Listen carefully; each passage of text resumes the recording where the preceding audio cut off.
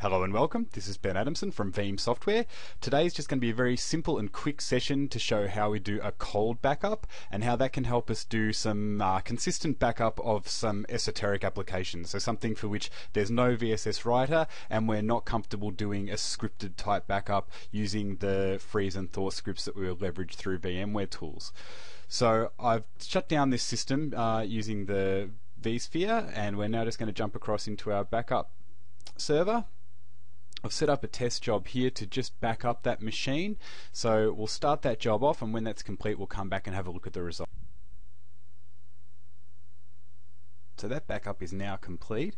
We'll jump in and have a look at the logs so we can see how the processing's taken place on that individual VM. We can see that at the top here we have a notation to say that guest processing was skipped because the VM is powered off, so we're not needing to do anything with regard to application awareness, essentially, because that machine is powered down. A snapshot's still created because we need that in order to process all of the data out of there. Not much had changed though in this job, so we're not really seeing much movement of data or anything like that. But for our purposes, we have a new snapshot, a new addition to the backup, and that'll now allow us to try out some different restore scenarios. So if we come across to where we have that backup in our disk, we can stand up an instant recovery, so that means that we can bring back that VM into production using the deduplicated compressed read-only backup file, and that we'll essentially have that VM back up and running very quickly. So I'm going to start that processing, and then I'll come back to you when it's ready. With the processing and publishing of that instant recovery complete, we've now got that machine into our environment, still running off that read-only backup file, but you can see here the times around that are very short. We then waited a little bit of extra time for the OS to actually boot up, and we can now jump in to see here we've got alongside our powered down machine, we've now got a powered up temporary version of that machine. Can send an Alt Control Delete, do a bit of a log on here.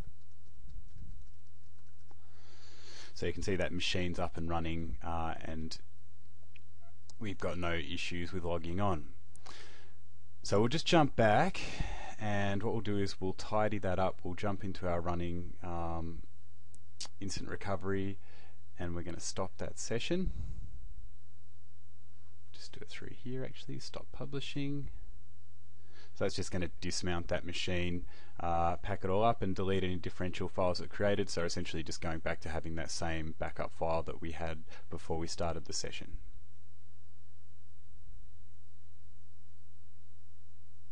Okay, so we'll close that down. Now the other scenario that we'll cover off is the restore of an individual file. So if we have a look at our same backup file here, go to Restore Guest Files, just ensuring that we can mount that snapshot for the purposes of pulling a file out. So it's going to mount the same sort of My Computer window that you would have with a snapshot type view, and then we can browse down through here if we need to grab any data, copy and paste that back out, take it to our production environment. So that's just nice and neat for us. The other main restore scenario that we would need day to day is the restoration of VM files. So that's from a data store view, the files that constitute a VM. You can also specifically grab the VMDKs, the hard disks of the VM. So I hope that's given you a little bit of extra background on how you can back up, shut down VMs, cold VMs, and how you can take them into your Veeam backups, and how you can then work with those files, work with those backups, and how that doesn't really restrict the functionality. If you were to do this day to day, you might want to use Orchestrator to automate that functionality and essentially give you an extension across those machines which might have some issues in terms of consistency of backup if they're running an esoteric app which needs a little bit of extra work in terms of having to have the machine shut down when the machine is backed up. If you've got any questions, feel free to reach out. My Twitter is @BenVeeam, and also you can contact us via support or via the website. Thanks for your time. Bye-bye.